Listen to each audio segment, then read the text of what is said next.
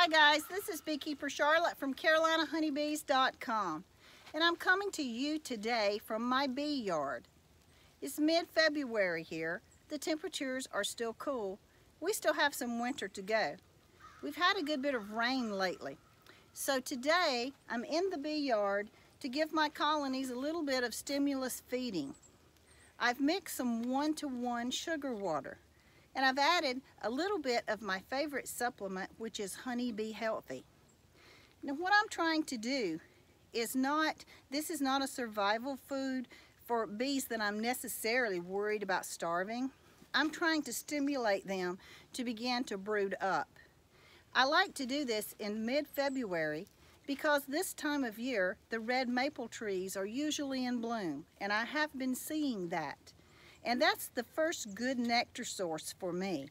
The honeybees will go out and forage on the red maple and a few other things that may be blooming, and they will bring back essential pollen and nectar. Now most of the time I can't expect to get any honey that's produced from red maple nectar, but it's very important, and it does affect my honey crop, because the red maple nectar will be used to raise young baby bees.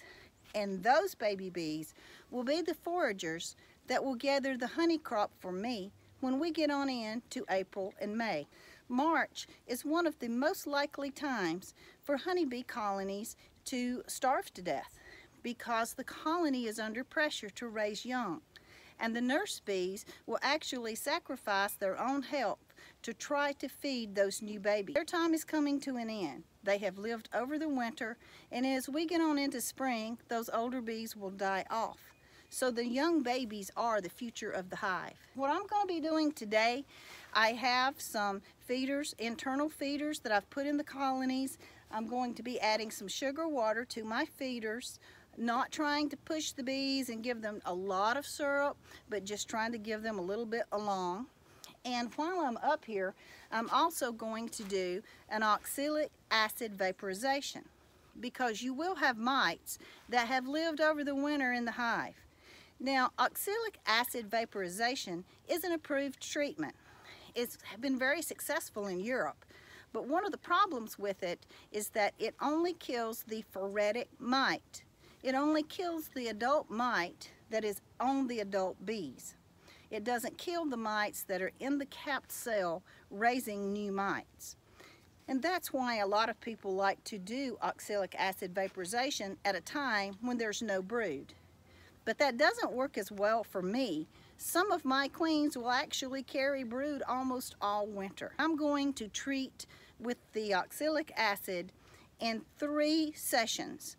I'm going to treat them today, and then, weather permitting, in a week I will do it again, and then in another week I will do it again.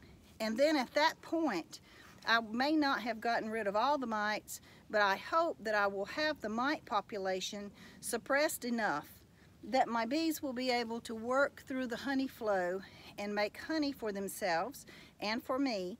And then once I get the honey harvest off the hive, I can reevaluate what I want to do at that time, whether I want to use the oxalic acid for another session, or if I want to try one of the other soft treatments. So February is spring for the bees. Spring has arrived.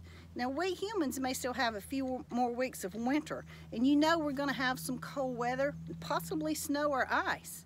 But right now the bees are starting to grow new bees for the year, and they are into spring. So if you have bees already, be sure that you keep an eye on what's going on in that colony. As we get into a little bit warmer weather, they're really going to ramp up raising young, and they're going to need some food.